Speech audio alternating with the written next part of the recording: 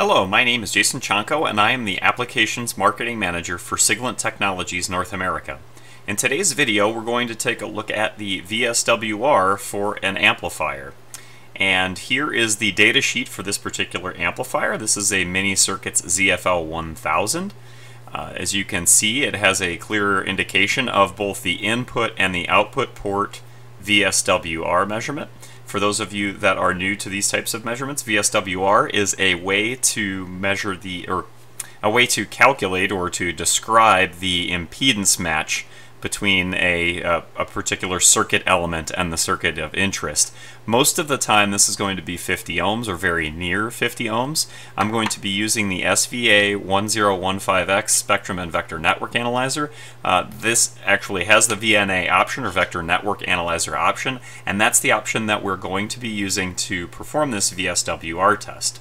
So the first thing that we're going to do is we have an SMA to N type connector here on the tracking generator source input or output. I'm sorry.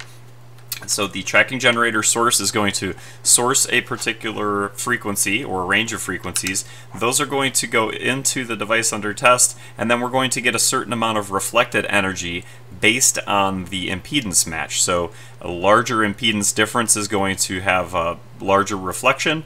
If it's a higher impedance, so if we go from low impedance to high impedance, we'll get larger reflection, and we can measure that ratio of the input versus the output and calculate the VSWR from that. That's also known as the reflection coefficient.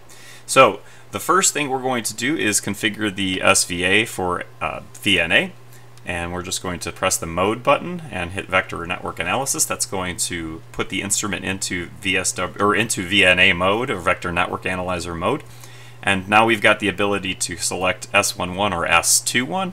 In this case, since we're going to be looking at the VSWR, we're going to look at S11. And the format, we've got a number of different formats available. We're going to select SWR, and we've already set our scale and things previously. So you can adjust the reference level as well as the scale per division. And now I'm going to perform a calibration. This is going to remove the effects of the cabling, so we're only going to measure the device under test. Since this is an amplifier, and amplifiers and active devices can be sensitive to impedance differences, we're actually going to insert a 3 dB attenuator, shown here, a 3 dB attenuator into the cabling or into the circuit here. And notice that I'm holding the barrel and I'm rotating the hex. That's going to help that SMA connector last longer.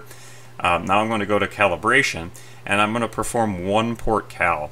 Now it's going to ask me, please connect the open module. We're just going to leave it open and hit enter.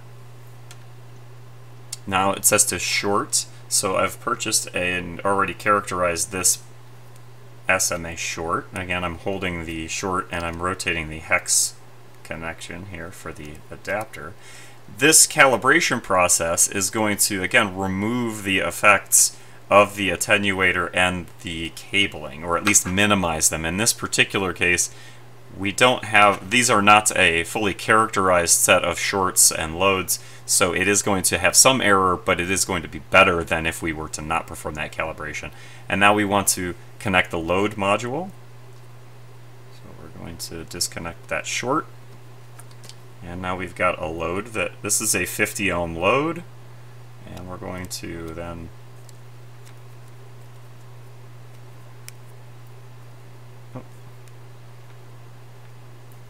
not so easy to do actually, and hit enter.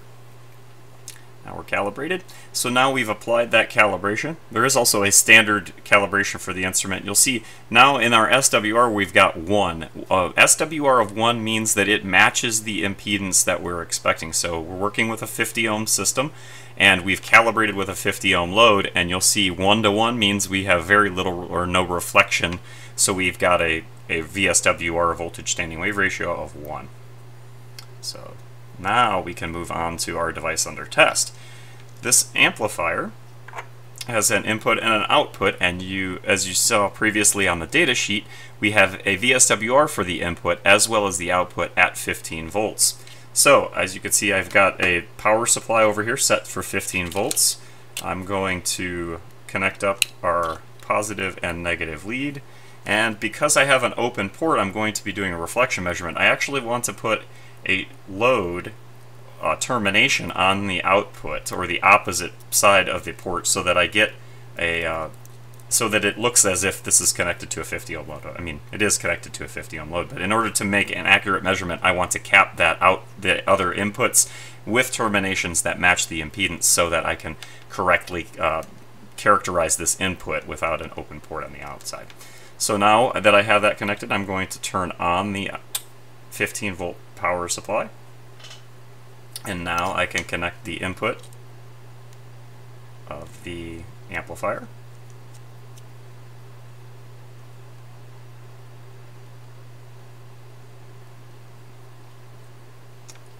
So, by selecting trace, I can now pull in the I could select different trace values and I can show different traces on the display. I set the average number to 10, and so you can see we've got a nice curve here that's very, very close to what we see on the datasheet. I can save that into memory, so I can go data memory, and that's going to freeze that particular input curve for the VSWR. And now let's take a look at the output curve. So I'm simply going to disconnect the cabling from the input and take that termination, and I'm going to just flip it around to the input. And now we'll measure the VSWR of the output. And again, we do have this set to do averaging, so I am going to, it's going to take a few scans to get into shape here. Excellent. So we'll let it settle out here. I could have started just by turning off the averaging and then started back over again. Sorry about that. But now we could see that secondary curve very close again to our first curve. So we have verified that this particular amplifier is meeting the specifications, or very, very close to its specifications, for this particular measurement of VSWR on the input and the output. Thank you very much for watching today's video. If you have any questions or concerns, please contact your local SIGLENT office. Thank you and have a great day.